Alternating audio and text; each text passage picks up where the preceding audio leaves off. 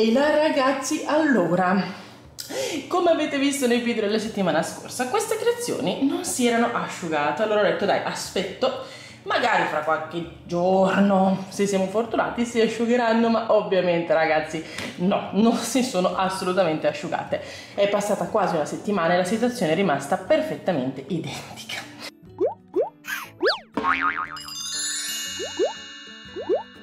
Quindi non benissimo, direi.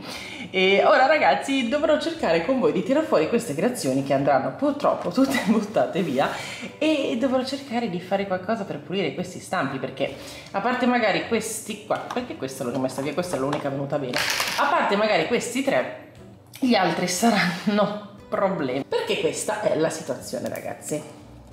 Vediamo se riesco a farvelo vedere, che è dura la situazione qua, aia che male. Ecco, guardate qua, questa è la situazione, quindi sì, ci sarà da cercare di salvare questi stampi, altrimenti saranno da buttare perché la resina non si è asciugata.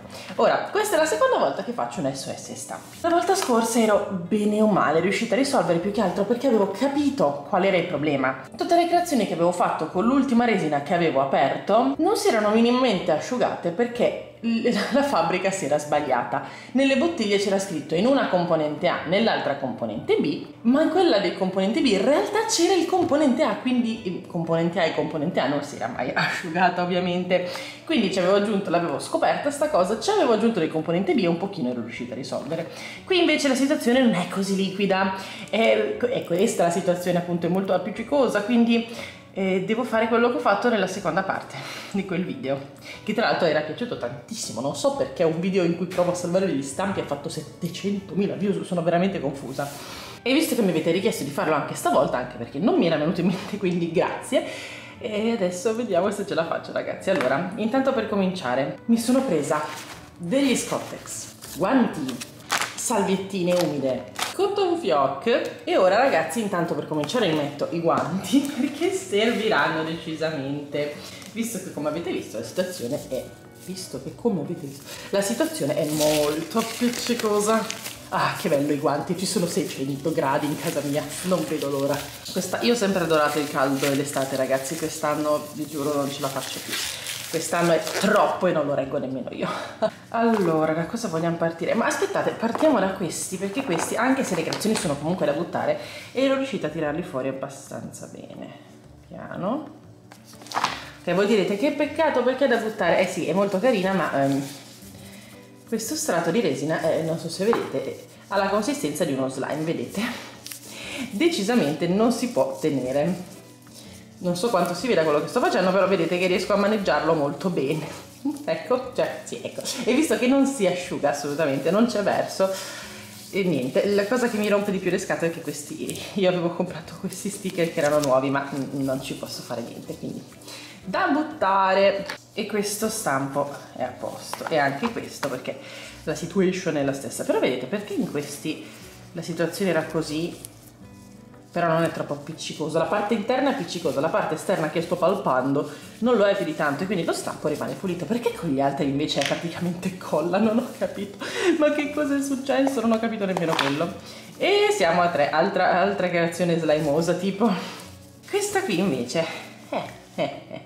Come faccio io a togliere sta roba? Allora, non so, magari con un cotton fioc riuscirò a togliere sta schifezza. Oddio, oddio, zucchero filato! Forse era meglio provare con una salviettina prima. Sì, beh, non sta andando proprio bene. Voglio vedere cosa combino con una salviettina.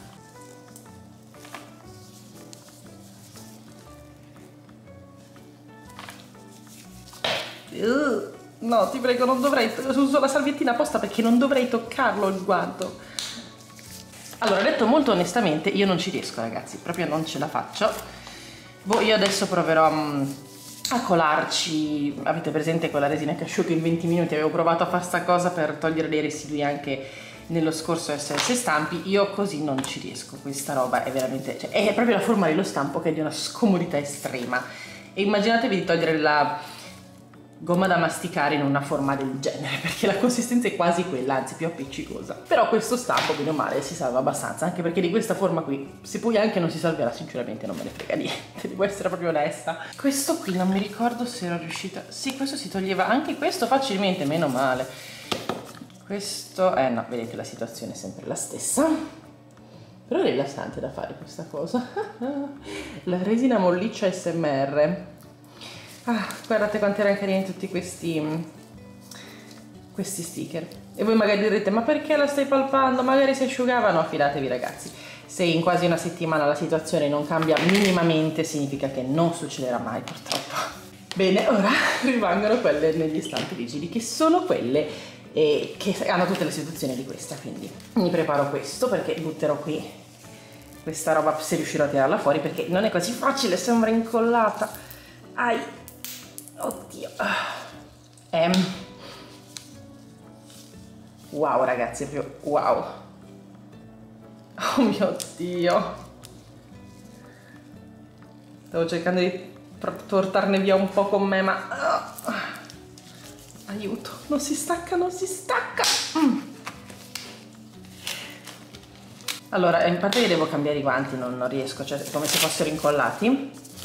Io davvero non ho idea di come poter fare a salvare questo stampo, cioè con quelli di silicone era, nell'altro video, era molto più facile, questi che sono rigidi io davvero non lo so, anche perché questa non è liquida, ha proprio la consistenza di una colla dura e davvero ragazzi non so che cosa fare. Meno male che questi guanti non li uso più per il film, visto che non so, ho perso l'abitudine di usarli, mi trovo meglio senza, ora non so cosa è successo. A proposito di questo, io volevo fare in questi giorni un altro video sul film, ma non posso fare un update di creazioni perché, come vi dicevo, non ho il tempo di farle e quindi ne ho ben poche nuove. Però mi piacerebbe fare un video magari facendo vedere come si fa una creazione che vi interessa, non so, qualcosa, ditemi voi che cosa vi può interessare. Io sto pensando a come fare, vi giuro che non ci riesco, non so che cosa fare. Intanto tolgo anche le altre e poi vedo, perché in questo caso ragazzi non lo nego, non escludo che gli stampi li butterò, perché davvero non ho idea di come fare, proprio non lo so.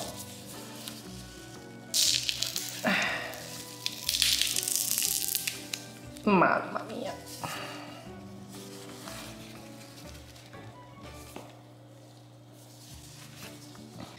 Bene, fantastico, ecco qui l'altro. Questi qui.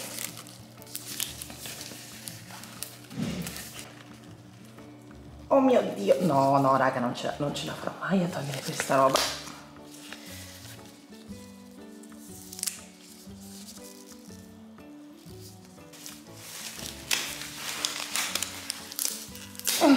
No raga, no, non ci riesco, no, davvero non posso farci niente proprio. Non so come farvi capire la consistenza, ma non è solo appiccicoso da morire, è proprio dura. Vabbè. Quindi no, questo SOS Stampi ragazzi è andato proprio male, io questi stampi li devo buttare per forza. Va che roba, oh mio Dio. Io non so cosa dirvi ragazzi, cioè è come provare a togliere dell'attack in quantità industriali, proprio no, non c'è assolutamente verso di staccarlo da questi stampi, proprio zero. Quindi no, questa volta ragazzi l'SOS Stampi non è servito. L'altra volta la situazione era migliore sicuramente, perché la resina rimasta era liquida ed era in stampi di silicone. Con gli stampi di silicone, come avete visto anche in questo caso, ci si può lavorare sicuramente meglio. Questi li devo buttare. Allora, di questi onestamente non me ne frega proprio niente, li ho usati poche volte e non mi piacciono granché, li avevo usati solo perché erano a cuore. Questi qui invece mi rompe perché li ho usati spesso, ma ne ho altri uguali a questi, almeno un altro 2 li ho, quindi pazienza.